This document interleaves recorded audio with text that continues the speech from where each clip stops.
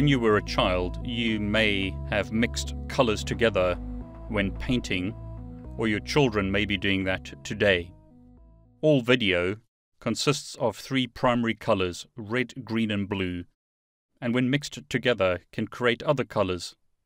So red, green, and blue are often referred to as the primary colors of light. Millions of color variations can be based on different combinations of these three colors. Most graphics editing programs allow you to specify combinations of red, green, and blue.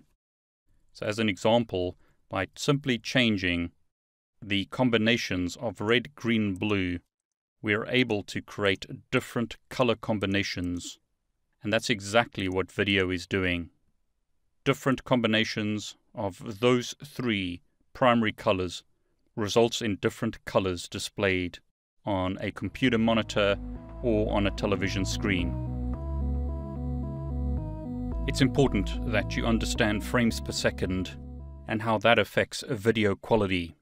A frame is an individual picture, similar to a photograph or a frame of film.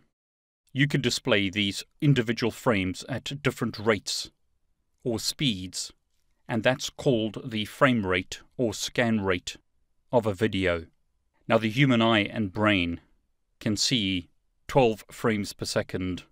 A low frame per second results in jerky or uneven movement in a video.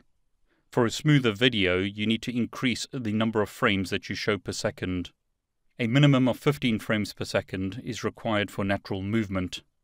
Now, you may have seen CCTV systems that use a lower frames per second, and that's done to save on bandwidth as well as storage. But the movement tends to be very jerky, especially when slowed down. In other words, if you watch a CCTV system in slow motion, you'll notice that the movement is very jerky. For higher quality video, you should increase the frames per second. So earlier movies used a frame rate or frames per second of 12 to 24 frames per second.